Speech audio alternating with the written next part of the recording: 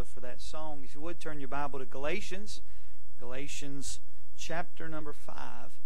Galatians chapter number 5. You know, I've been thinking about the folks that when trials and troubles come, instead of getting closer to the Lord, they often get further away from the Lord. And you know, there's a fear as a pastor. You watch families go through a trial. Brother Randy, I'm going to turn this one on here. You watch them go through a trial and go through a tribulation, and instead of getting closer to God, they drift further away from the Lord. I've seen it time and time again. I've seen it even in our church. You watch a family that at one time was on fire for the Lord, or seemed like they were growing in the Lord and coming to the altar often and making promises, and I'm going to do this, and I'm going to serve, and I'm going to be faithful, and join the church, and they go through their first trial, because obviously you go through trials when you become a follower of Jesus, and often people can't comprehend why God would put them through a trial, and they're a Christian. Why they would have a trial, and often they apparently are not either in their Bible, but nowhere in the Bible have I found that if you follow Jesus, everything's just going to be all easy and there's not going to be trials. Matter of fact, our trials should bring us closer to the Lord. Paul said that I may know Him. And the only way you're going to know Christ is you're going to know Him in that valley. And you're going to get to know Him real sweet. Often, you know what people want to do? Instead of running to the house of God for comfort and for fellowship and for Bible, they get bitter and they say, I don't want none of that. Isn't that it's the exact opposite what you should do? And they do that time and time again. I've watched family make poor decisions, and when they're going through the fire, instead of getting close to God, they get further away. And that's the exact opposite. Let me challenge you before we get into tonight's message for just a few minutes. Listen, when you find that trials have come in your life, and you find that things is getting pretty tight and pretty just intense in your life, and there's different things going on, don't become distant. Man, won't you reach out to somebody and say, hey, I don't know how much more I can handle, but will you please pray for me? Amen. I heard a song today and about wrecked my truck, and that would have been a very bad day. I backed into my mailbox yesterday morning and scratched my truck, and that's the way I started out the morning, and that was a trial. And it was not good, because when the Chevy has a scratch on the back, and it ain't a deer horn or a briars you're going through, but a mailbox, it makes your day kind of start out pretty bad. And mailbox is fine. Mailbox didn't even hurt the mailbox. Scratched it. I wish it would have tore the mailbox out of the ground. Didn't even hurt the mailbox, which I put the mailbox in the ground. That's probably why it just stood there. Buddy, we concreted in the ground. Amen. And but it did scratch up the side of my truck a little bit. So anyway, I don't even know why I told you that. But you start out your day bad. I just wanted to confess that it did affect my spirit. And but often we do have things that do come up. And there's just going to be things in your life that's just going to creep in. And sickness, that's of course what I told you is not I'm being humorous, but at the same time, there really is legitimate things that we could get. If all of us stood up in here tonight and started testifying about trials and troubles and things that we're facing and going through, we'd all, before it ended over, we'd probably leave here crying and depressed and all that stuff. And I don't understand why some of you go through what you go through, and I don't expect you to understand what I go through, but I know this. I know one who holds tomorrow. And no matter what you're facing tonight, no matter if it's a marital problem, and you know what, you can try to fix those problems on your own, but why don't you just give them to God? You can't fix a marriage. Man, that's a complicated mess sometimes. You know what I mean? You can't. If you're having marital problems and you say, we're just going to put a Band-Aid on it and we'll deal with that later, that ain't how marriage works. You can't fix wayward children on your own. You can't fix a job problem often on your own. You can't fix a financial situation. You know what? You need to, and certainly physical problems, I still believe in healing. But I believe it's the great physician. Listen, if I had the power in my hand tonight to come up and heal you, I'd do it. I'd spend here, listen, you bring me lunch and supper and breakfast, I'd stay in here all day healing our church of their infirmities. I cannot do that. But I can pray for you. Amen. And I can pray to the one that can fix your problem. Amen. And intercede for you. Boy, I heard a song today, and if you get a chance to hear it, hopefully I'll give it to you at the end of the message. It'll come in my mind, the title of the song. But I believe that's where I left you off, where I about wrecked my truck listening to that song. Let me give you the name of that song, because I'm telling you, I don't want nobody wrecking on the way home, so wait till you go to work tomorrow or something. But I texted this song to some people today, because it just, when I heard it, and I just heard it the first time, and it's called I Want You Beside Me. I Want You Beside Me. What a great song. And it talks about someone praying for their friend. And I thought, man, I hope somebody's praying for me. My goodness alive. By 11th hour, you'll love that song, I Want You Beside Me. Somebody needs to sing that in church soon, too, because that'd be a blessing. Amen? And it'd be a blessing. So turn your Bible to Galatians chapter number 5. And I want to give you a couple more things about the fruit of the Spirit. That's where we left off 2 weeks ago, and I appreciate the fine men that have filled in. And in my absence, I apologize, both of them being back-to-back Wednesdays. I typically don't do that. Occasionally be gone on a Wednesday, but usually not back-to-back. But both of those were times where I was preaching or in a conference there, and so I hope you understand that. In verse number 22, Galatians chapter 5, the Bible says, but the fruit of the Spirit is love, joy, peace, long-suffering, gentleness, goodness, faith. Then it goes on in verse 23 and says, meekness, temperance. Against such there is no law. And they that are Christ have crucified the flesh with the affections and lust. If we live in the Spirit, let us also walk in the Spirit. Let us not be desirous of vainglory, provoking one another, envying one another. Let's pray. Dear Heavenly Father, we thank you for this time we have tonight, for these next few minutes, as we focus on the fruit of the Spirit. I pray, God, that you would help us, Lord, in our studies tonight, that we grow in grace, and that we see that this fruit of the Spirit, Lord, if you don't have one, you don't have any. And Lord, may we excel in this and try to be filled with the Spirit of God. I pray and ask all these things in Jesus' name. Amen. Brother Randy, turn me back up just a little bit. I don't know what Angela does to our PA, but every time she gets up here, it starts ringing. And I believe it's the devil that gets behind something, not wanting us to hear the song she's about to sing. But it starts ringing. And, of course, it's this microphone, so I'm using a different mic. So you can turn me up just a tad bit. But it's already been good to be in God's house, isn't it? I feel like preaching tonight a little bit and kind of picking up where we left off Sunday. But I want you to notice, go back to verse number 22. The Bible says, but the fruit of the Spirit is love. We've covered love a few weeks ago. And joy. Boy, do we ever need the joy of the Lord. Peace. We talked about that peace that passeth all understanding. And long-suffering. And I think we of course mentioned long-suffering, and that it is forbearance, patience, and endurance. And how long-suffering carries the idea of restraint and patience, and how we should have that. Endurance of mistreatment without anger. Often people are going to mistreat you. They're going to say things about you, and it's a hard thing to accomplish in the flesh. I got a phone call today from a preacher who he was kind of upset. And another preacher that I think if I called his name, many of you at least have heard of him before, but he was going around and saying hurtful things about me and this preacher, just untrue things and hurtful things, and it riled me up. And he called me and he said, preacher, do you know this guy's doing this? Of course, we've had dealings with him a long time ago.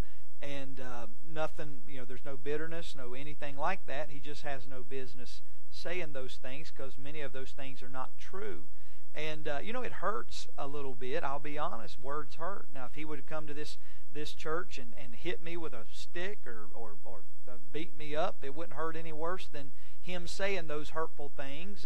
And it does hurt. But you know what? Often, and I've had to, again, the Holy Spirit of God has convicted me about even saying things publicly about that man. Of course, I wouldn't say him in his name, but even reacting. I'm bad about reacting in a way and struggling in that area, and I confess that. I'm convicted by that. And first thing we want to do is go to social media and post things. And so I had to delete some things that I said today, not to him publicly, but just as some things that was on my thought. And, of course, Rebecca gives me those evil eyes when I do those things. And try to control that. And it's something that, listen, it's something that is real. It's something that I struggle with. My spirit gets affected by others. Now, church members is one thing. When someone reacts in a way, and of course they're the sheep. I'm the shepherd, so to speak, the under shepherd. So I have to be that way. With another preacher, another shepherd attacks. That's a little different, And I kind of look at it differently. If you're one of your church members says something or does something, and it kind of, it may hurt you, but it's in a different kind of hurt. You really truly love them, and it's a different kind of hurt. I can't explain it to you, but when another shepherd says something and it's hurtful, you almost feel like you want to take that staff and go weld them over the head with it and say, I'll show you. And because, hey, you ought to know how it feels, and this guy, he should know better, and I should know better, and so it's all good.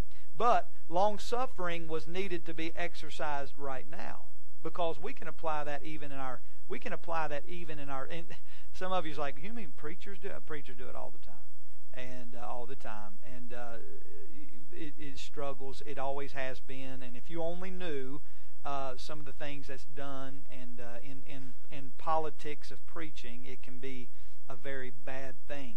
And so long-suffering, though, is a Spirit-produced virtue that enables us to put up with people who try our patience. That's exactly what happens. It could be the preacher across town. Now, fortunate for me, I don't know anybody in this area hardly. And so I don't have a man across town, so to speak. But the longer I'm here, sometimes it does establish a guy across town that may say some hurtful things about our church. You know what we should do? We should just let him say it, instead of retaliating and going after someone. Hey, they live in our town. Now, I'm sure there's people that don't like the church. Not everybody's going to like your church. There's going to be some people that try to sow discord in the church. You know what we ought to do? We ought to just love those people. And I'm not talking about our inner family. I'm talking about folks on the outside that's saying hurtful things. I know they do. But you know what we ought to do? We ought to not retaliate. We ought to exercise long-suffering. And that goes, listen, between you husbands and wives. We ought to have long-suffering toward each other. And you ain't always going to get along. You're going to have problems. So when the flesh says retaliate, long-suffering says love them. Long-suffering is one of God's attributes. Psalms 86:15. But thou, O Lord, art a God full of compassion and gracious, long-suffering, plenteous in mercy and in truth. So if we live in the Spirit and we're filled with the Spirit, we will be long-suffering even under mistreatment. God knew that I would need this today, even in my own personal life. God knew that we would need that. Isn't it wonderful that the Bible applies to today, what we need? You need it, and some people's like, well, the preacher may not need it. I need it just as much as you need it, sometimes more, because you're not only carrying the load of the church, you're carrying the load of your family. And then when you start traveling and preaching for other guys and preaching across, you run into people that just don't always line up the way you do, and it's just going to be that way. You got to exercise long-suffering, and this is the greatest example. Luke 23:34, then said Jesus, Father, forgive them, for they know not what they do, and they parted his raiment and cast lots. That's the greatest example of long-suffering. Father, forgive them. They know not what they do. Then the fruit of gentleness. We talked about this. Gentleness is the Greek. It's Christosos, which means useful, profitable, gracious, kind, and profitable. It is, Noah Webster said, it is gentle behavior, softness of manners, mildness of temper, sweetness of disposition, meekness, Gentleness is best defined as grace in action. Isn't that good? Grace in action. It speaks of genuine, tender concern for others. And so, can I ask you a question tonight before we move on to the new fruit of the Spirit that we're going to talk about tonight for just about 15 minutes? Are you gentle with people? Are you a gentle person? The Bible says that 2 Timothy 2:24, and the servant of the Lord must not strive. Now, that's talking about a pastor. That's talking about one that's in leadership. A servant of the Lord should not strive. We should not have strife. I think it's in Timothy 2 where it says that the office of a bishop, it describes a bishop, but it also describes a man that should not be a striker. You know what? There was a church not too long ago from where I was raised, probably 25 miles from the church that I was raised at. Literally, that pastor and some deacons got into it. And I mean, they were having some issues. The church was having major problems. I mean, major problems. The deacons, one man in particular, got mad at the pastor. The pastor was about my age. The deacon was like 65. And the deacon drives to that pastor's house one night, mad as a hornet, and has two other men with him. And it was over something in the church, and tempers had gotten raised pretty high. And that deacon went there and knocked on that preacher's door, and the preacher said, "Sir, you're going to have to get off my porch, and you're not welcome here," and all that. Well, anyway, so the man kept making threats, the older deacon, and so that young preacher came out on the porch and said, "I've warned you not," and he beat the fire out of that deacon, put him in the hospital. It made the news. Listen, that deacon I'm talking about the older gentleman. I mean, that young man just came out there, and the pastor of the church, and beat the fire out of the deacon.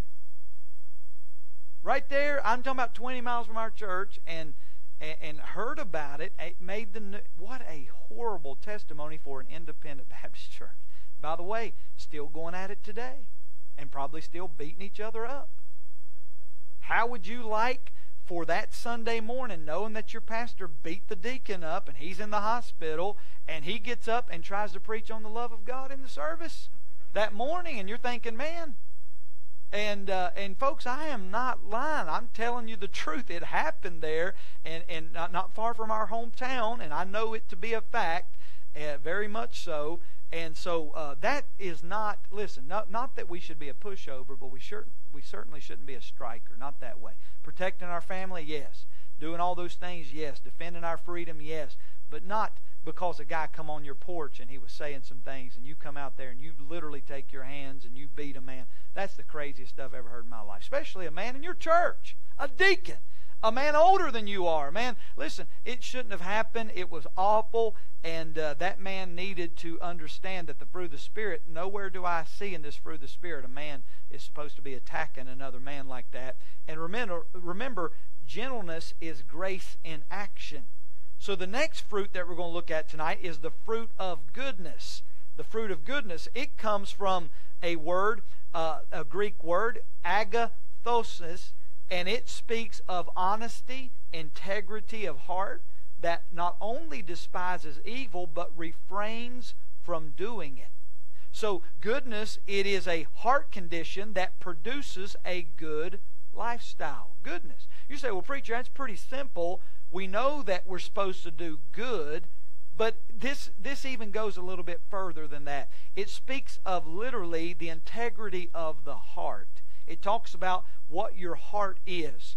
And it is a conviction with action. This goodness is a characteristic of God. David said this, and I love this verse in Psalms 27:13. David said, "I had fainted unless I had believed to see the goodness of the Lord in the land of the living."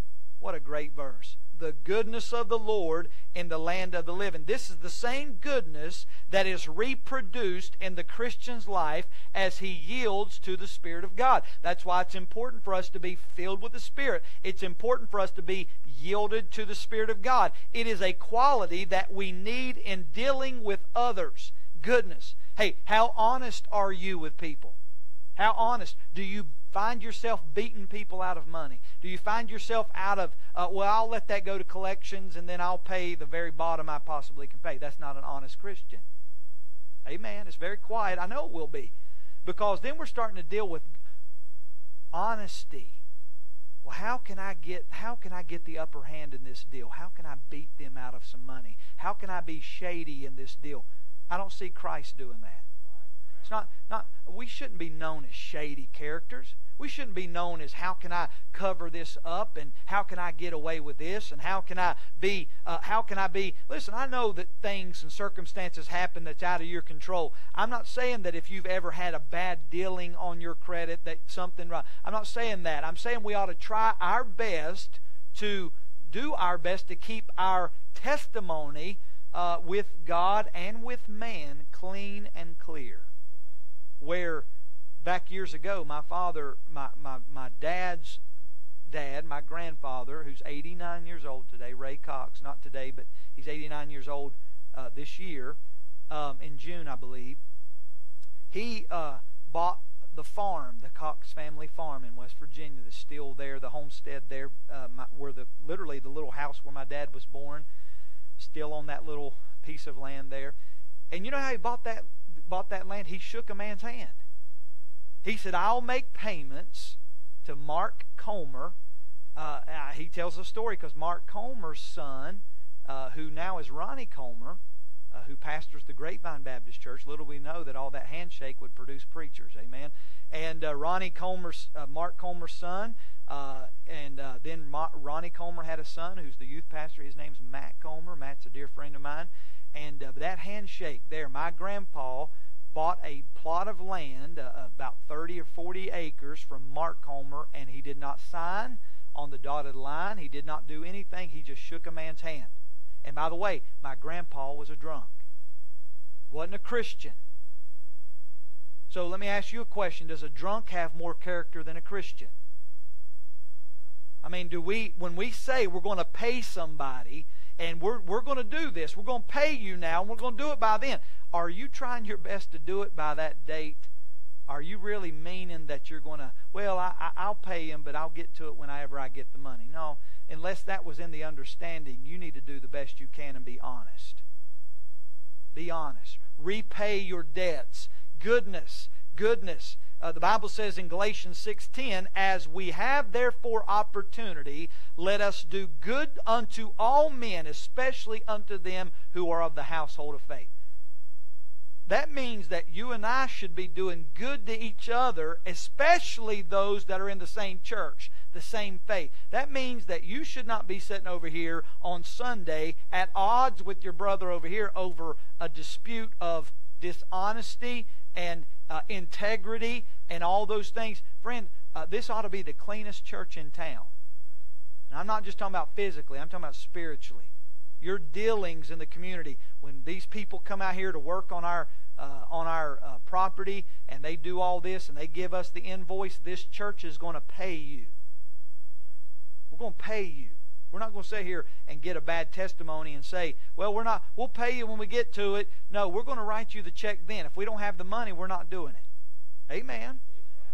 My dad moved to Mocksville years ago, and 1984, he became pastor of the Trinity Baptist Church. He's still there 34 years later.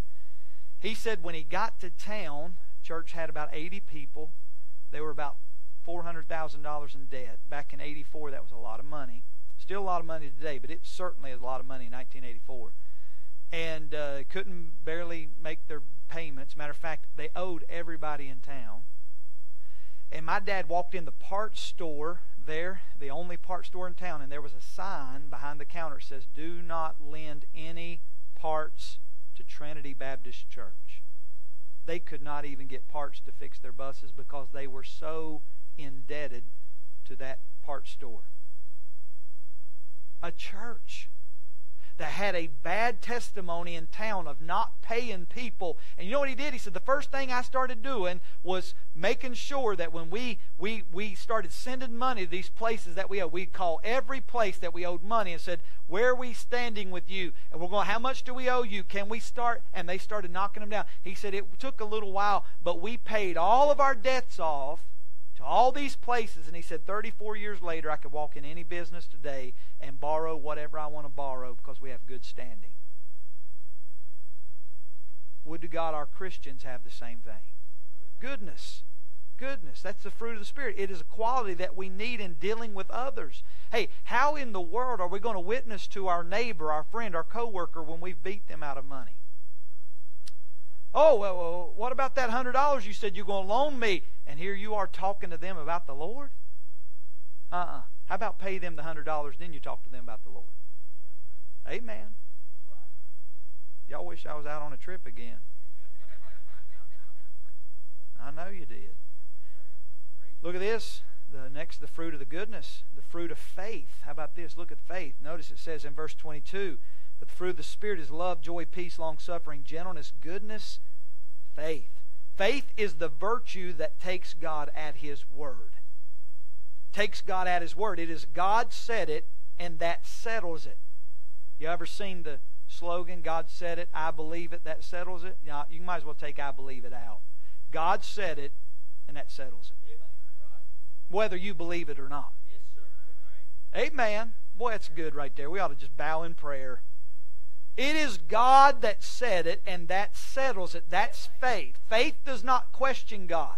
There is no other grounds upon which we approach God. There is no other avenue by which we live the Christian life. It is all faith and nothing else.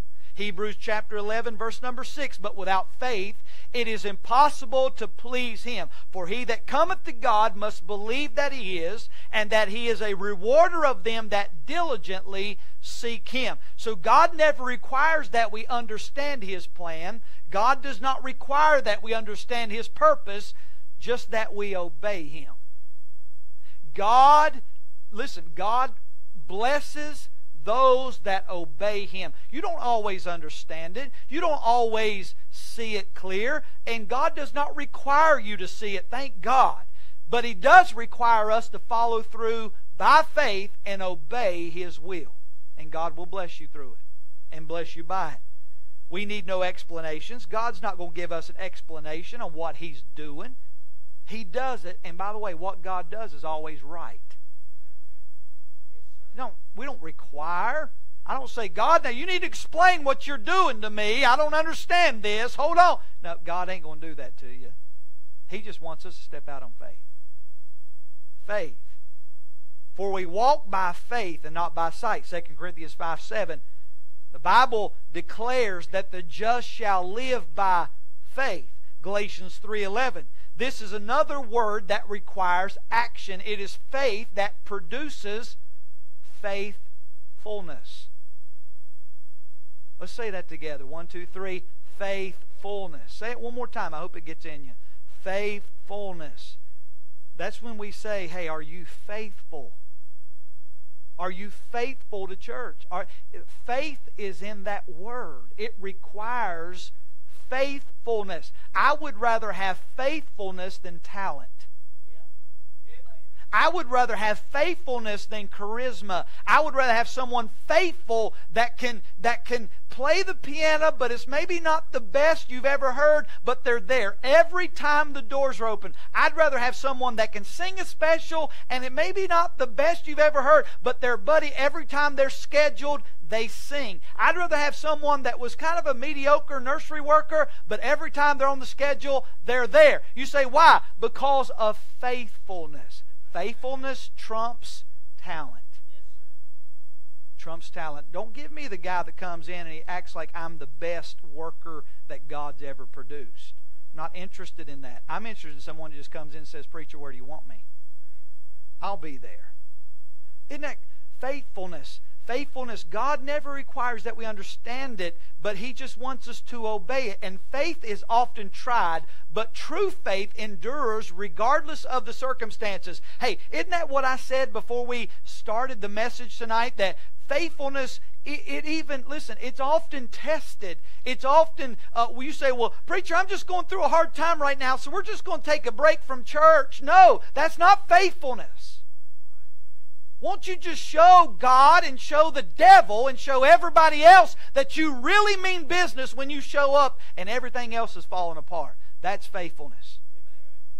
If I preached every time I felt like it, you'd be looking for another preacher. I mean, I always feel like preaching. There's days where I feel like preaching. There's days where I don't, but we preach anyhow because we want to be faithful. Faithful to the calling. Well, I just don't feel like coming to church today. Man, what if we all had that option? I just don't feel like doing this. I don't feel... Hey, whether you feel it or not, let's just try faith it. Just show up. Be there. I don't feel like singing the choir today. Sing anyhow. Maybe in the middle of the song you'll start feeling like it. Amen. There's been times where I've not felt like doing what I'm doing, but I thank God that I did. Boy, I do feel like preaching tonight. I do. I'm telling you, this will preach.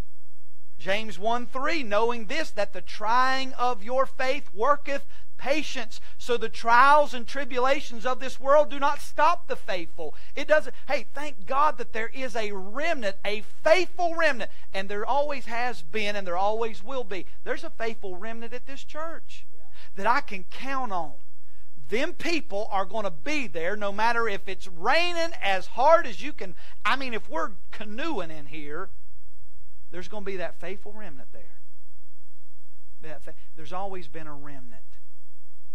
And what we pray for as pastors is, God, will you increase that remnant? And then, you're going to have those that are just always on the edge, always standing on the outside looking. You'll have those come in. We love them too. But God, increase our remnant. Our core. We call them the core crowd, the core people. Buddy, they're there. Hey, rain or shine, they're there. They're faithful through tribulations. Hey, my dad, we had a friend this past week, a lady that I've known my whole life. She just suddenly passed away at let's see, she was 54 years old.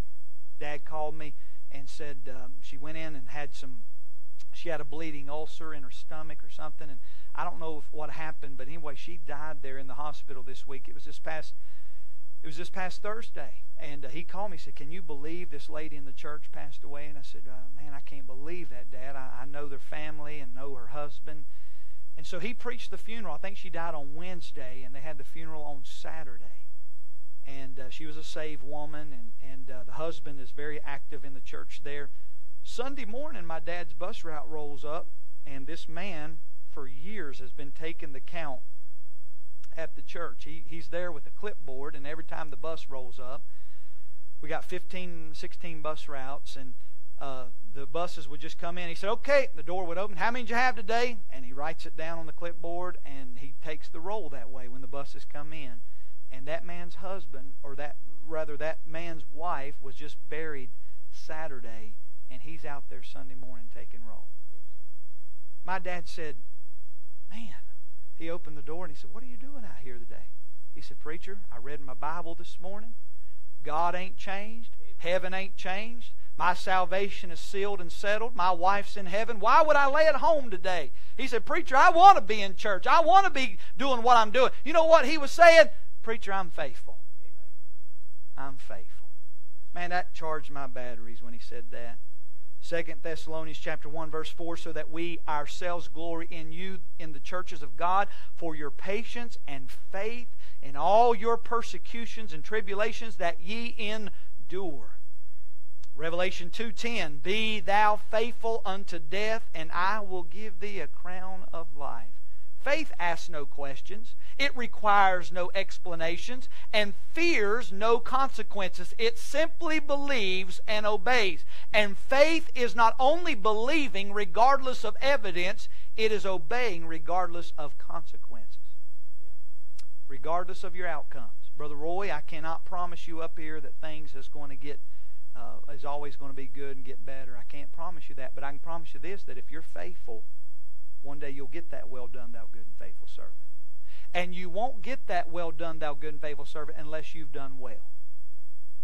Consequences, I cannot promise you they're always going to be the outcome that you pray for. Can I just ask you real quick before we close tonight, how many of you, before you got married and maybe right before you graduated high school, you had this in your mind, what life is going to be, and it worked exactly the way that you dreamed? How many of you that actually happened? Tony Gilliam, did that really?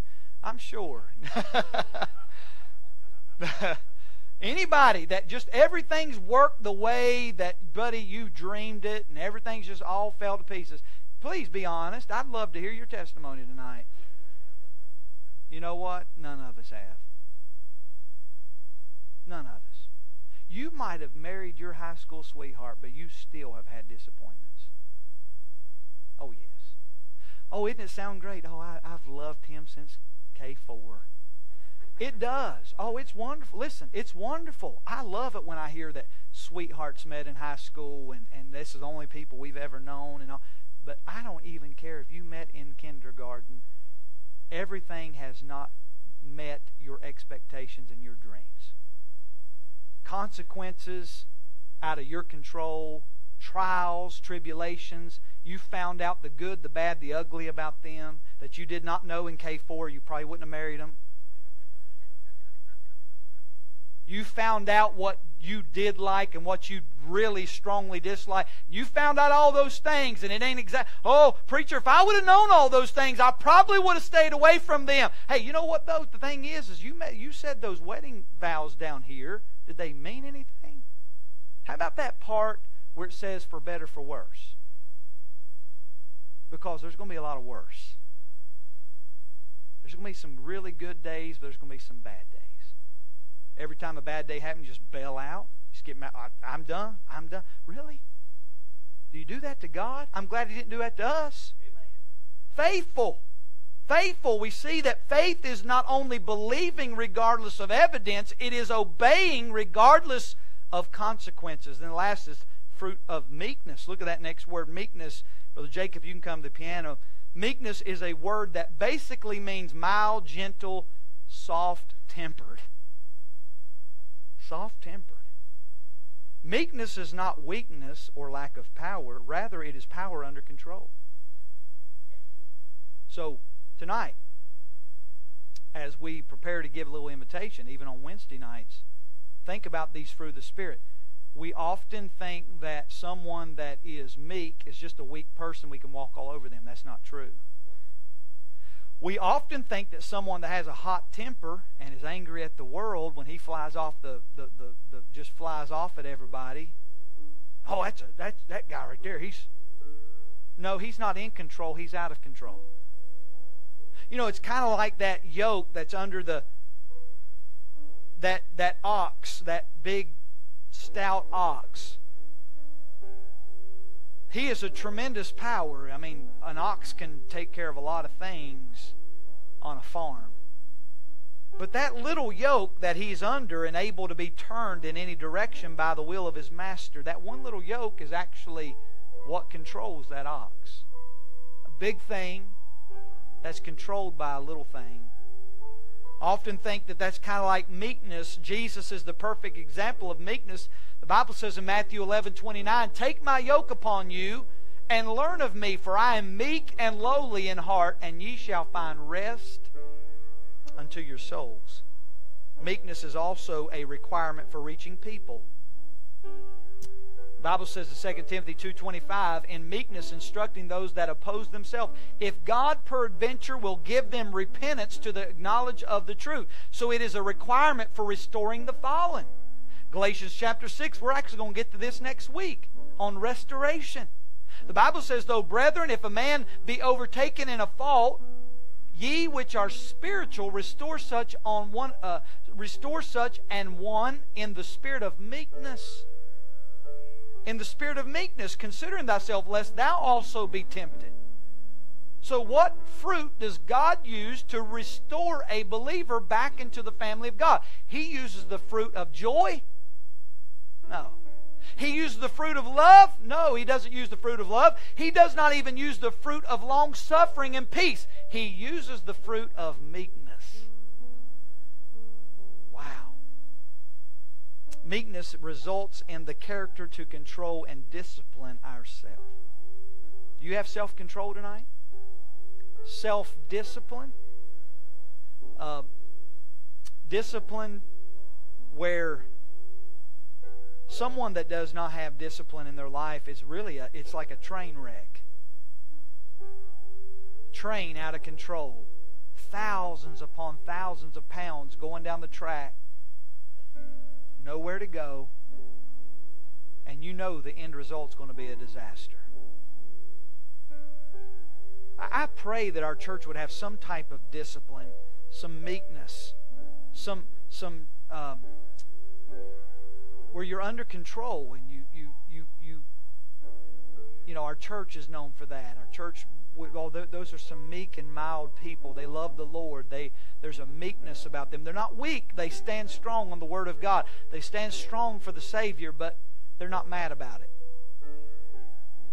Amen? I'm not mad about anything. You ever heard a preacher preach before and it sounds like he's mad at everybody? Gets up and says, "I'm King James Bible only." And everybody's like, "Man, what are you angry about? Why do you got to be that way?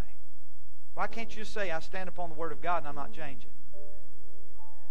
I believe it." And buddy, they'll just, "And bless God for all of you, you can hit the door." Really? Because that's exactly what they'll do. Or how about exercising meekness and saying, "You know what, you may not believe that way, but I'm going to pray for you, and I'm going to pray that the Holy Spirit of God convicts you about that and that you get right about it." You may not be up to the standard, but how about we exercise meekness instead of killing everybody and having me, myself, and I sit here and say, "Man, I'll tell you one thing, that guy down there, boy, if you don't live up to that, what he thinks, you're going to get killed in church." There's enough of that. How about we just preach the Word? Where the Bible says be loud, let's be loud. And where the Bible is quiet, let's just be quiet about it. Amen. The Bible's awful loud about some things that we need to be loud about. I'm telling you, the blood atonement of Jesus Christ, the bodily resurrection. Hey, we know those things. The inspiration of the Scriptures and the preservation of the Scriptures and the eternal security of the believer. Those things we ought to be loud about. But the things that the Bible has remained quiet about, why do we have to trump those things up? Let's have some meekness. Let's not be weak in some areas, but let's also be meek. Under control. There's a difference. Not weak, but meek. Amen? And let's be honest. Let's be good. If you owe people money, try your best to pay them. Let's be good to those that are in the household of faith. Let's exercise the fruit of the Spirit. Let's close our eyes and bow our heads tonight. Ask the Lord to help you. I believe everybody here tonight that I don't see too many first-time visitors or anybody here that would be a first-time visitor tonight, but I do see that mostly our people are here tonight. So let me ask you this question tonight here on a Wednesday night Bible study. How many would say, "Preacher, out of the fruit of the Spirit that we covered tonight, the Lord spoke to my heart about a certain matter"? Not saying that you're beating people out of money if you raise your hand. Not saying that you're not good. Not saying that you're not trying. The Bible says there's none that doeth good. So if you're trying to do good, that we really can't. But we can possess the fruit of the Spirit, which is goodness, and try to be good to our neighbor. Meekness. Hey, are you flying off the handle and screaming at everybody and upset and losing your cool? Or are you controlling yourself? Temperance. We need to ask the Lord to help